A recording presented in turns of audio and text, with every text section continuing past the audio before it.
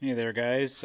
Today I'm working on a Chevy Silverado 2500HD and was doing a brake job on it and ran into some trouble getting the rotors off. Maybe you guys have experienced this.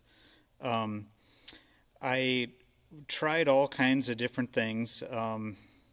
Heat, let them soak with penetrating oil, seafoam deep creep, beat on it with a hammer and a chisel, or a punch, I should say.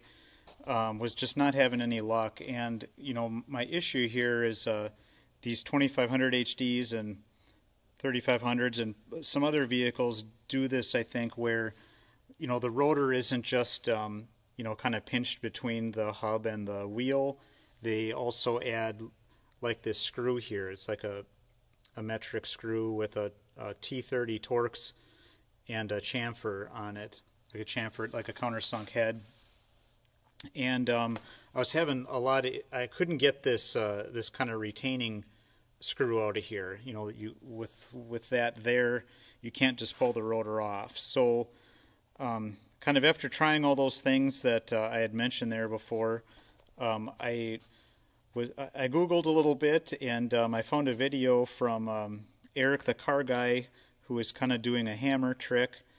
I tried that. That didn't work for me, but there was a guy that had commented on that video that mentioned using the lug nuts to put pressure on the rotor. And I thought, man, that sounds like a good idea. That might work. So what I ended up doing here on this truck, guys, and this did work, is you can see I took the lug nuts and I ran them into these 3/4 inch, just standard grade 8 coarse nuts. And I did that because you guys know, like, today everyone likes these fancy blackout wheels and stuff, and this truck has fancy wheels like that with these black lug nuts to match. And I didn't want to screw these up by just running the face of the lug nut right into it, because you can't use the backside. Like if this was a regular truck with just where the lug nuts are open, like an open through hole with flat on the backside, you could just turn the lug nut around and stick a few washers back there and just run the lug nuts back on to put some pressure on the rotor. But in this case, I wanted to protect. This isn't my truck. I'm working on it for someone else. I wanted to find a way that I would not mess them up, and kind of the you guys can pick whatever size you want. I used a 3/4, but you can see it kind of has that nice chamfer there to kind of accept the fancy lug nut. So that worked pretty good. And what I did was I ran these down pretty tight. I've got a Milwaukee compact 1/2 inch. I ran them in on setting 2, which is probably like 150 to 200 foot-pounds or so. And that really pushes the rotor hard up against the hub. And then I was beating on it by hand with just a chisel. I was just using a 1 pound or a 16-ounce snap-on dead blow with this wild chisel. This is I'll give you guys the part number here. PS 1232. It's got like a 3/8 inch tip under, so that worked pretty good for just kind of beating on the head of that thing. If you guys don't have an air hammer, that might work for you. So I cranked those down, I beat on it, and it still didn't quite, it was starting to come, but still not quite. What I ended up using, guys, was an air hammer. I think if you would beat on it long enough by hand, eventually you'll get it, but I used my Snap-on PH3050B, and I've got like a Mayhew kind of blunt tip, 1/2 inch, kind of 3/8 to 1/2 inch or so tip on the thing, and I wrapped on that. I wrapped on the head of that little set screw there, and kind of all around in this area to kind of beat the rust, to kind of break the rust up a little bit. So I live in the rust belt here, and as you guys know, everything comes apart hard here. You need to spray penetrant all over everything to get anything apart. So kind of wrapping on it with the air hammer, I was able to kind of cycle back and forth between beating on it and then running on it, running the Milwaukee down on it again. and kind of got maybe another quarter turn or half inch, or quarter or a half a turn on these lug nuts to kind of keep putting more pressure and breaking that rust up back there. And then I wrapped on the head some more, and then I got it out. I should mention too, guys, that when you beat on the head of this thing, you'll kind of tend to peen over the Torx pattern a little bit. And actually, don't worry. Actually, kind of peening it over kind of gives you a really nice tight fit of your bit here. So what I used was I've got a snap-on T30 3/8 drive bit socket here, and then I used this. Let me turn this around so I can read the part number. You guys have seen these before, but this is a just a 3/8 drive, manual impact. So you hit this with a hammer after you set it in the right direction. So this is a snap-on PIT 120. So this worked pretty good. I just insert it here. So what you do is, you insert it into the screw there. You beat on it with a hammer while you're kind of pulling it counterclockwise, and eventually it did come out. So I also wanted to mention, guys, that these kind of countersunk screws, with that taper on there, they really make a really tight metal-to-metal seal. So you can see, like, even though I've got this thing all soaked up and I was soaking it from the back with Deep Creep too, like, nothing really made it in here. So you can't really rely on penetrant to help you much here. I think you've got to rely on kind of heat, vibration, and pressure to get this thing out. But this did finally work. If you guys run into this, I hope this works for you too. I would say that if I still couldn't get it, maybe the next thing I would have tried was putting 2 more lug nuts on and putting even more pressure on this plate or on the rotor here, and maybe going up higher on the impact to try to push even harder, because I think they're short of drilling this out and retapping. There's just no other way to get this thing out of here.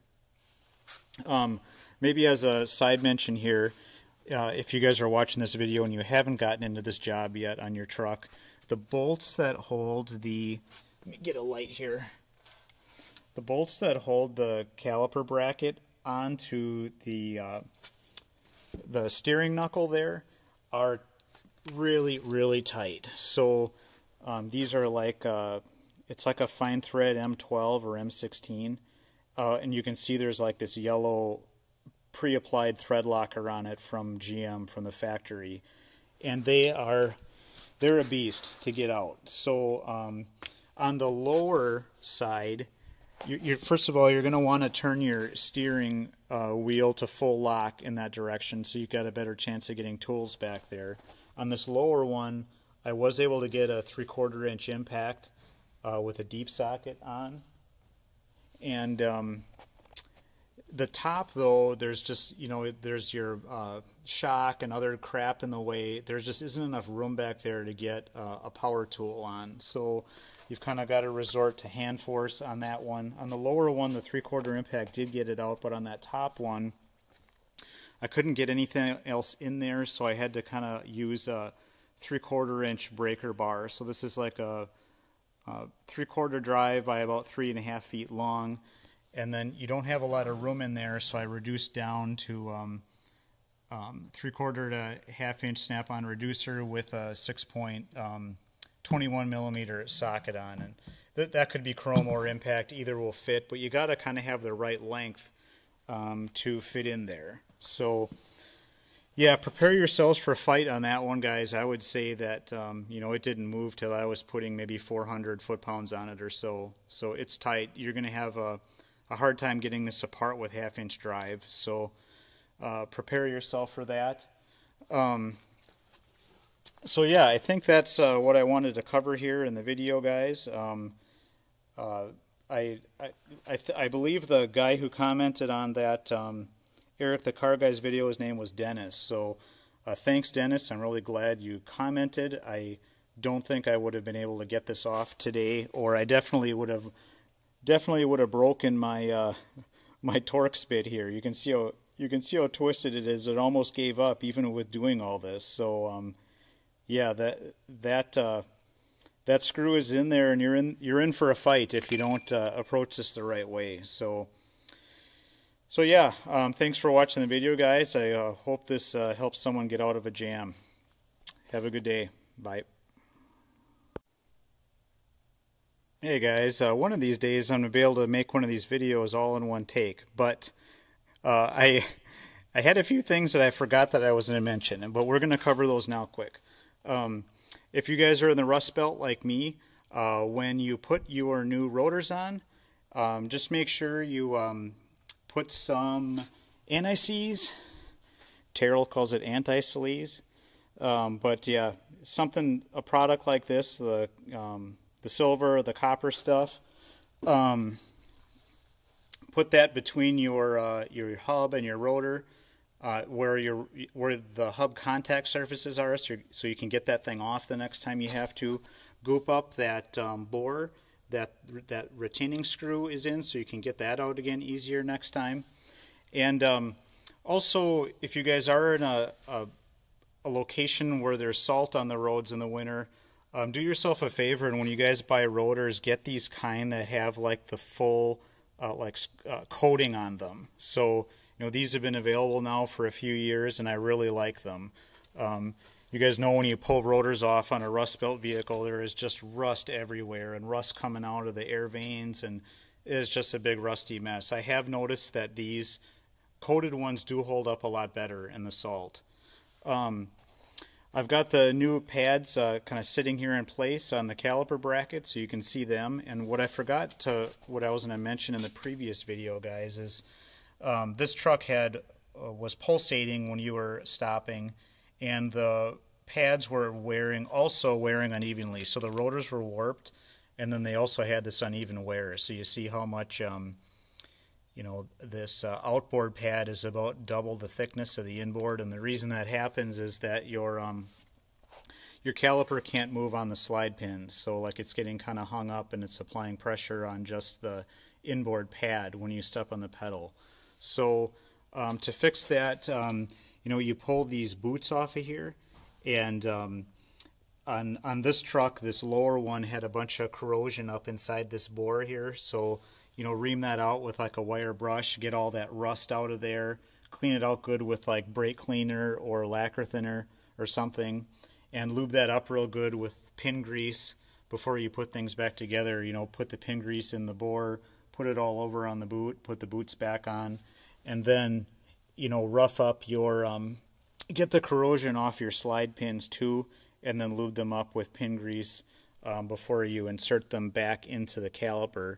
And once you do get the caliper set back on to the caliper bracket, just push on it back and forth and make sure that that caliper is sliding back and forth on those pins and isn't hanging up.